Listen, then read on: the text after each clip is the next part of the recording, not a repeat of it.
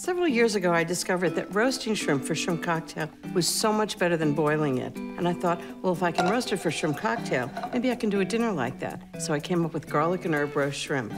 So first I need some butter. I'm gonna add 2 tablespoons of olive oil. This is really the sauce.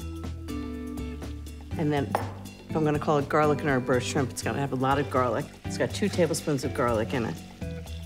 I don't wanna cook this too long because I don't want the garlic to overcook. 2 teaspoons of rosemary, which is unusual for shrimp, but it's really good. A little pinch of hot pepper flakes. This is a great weeknight dinner because it doesn't take long to put together. 1 teaspoon of salt,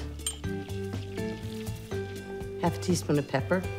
And I'm just gonna cook that for literally a minute, just until you can smell the fragrance of the garlic. It's fantastic. So that's the sauce. I'm gonna turn off the heat. This dish has lots of lemon in it. I've got lemon zest, lemon juice, and sliced lemons.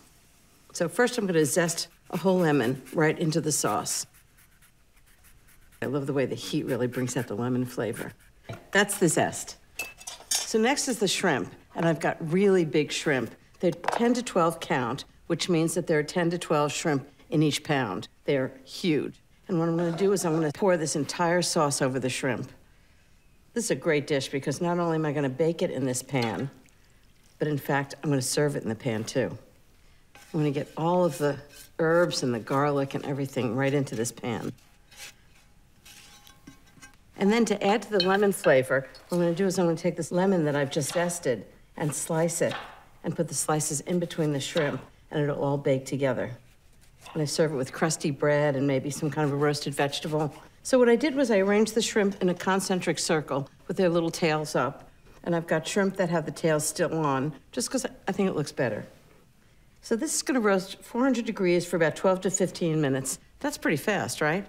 And I just happen to have one that's coming right out of the oven now.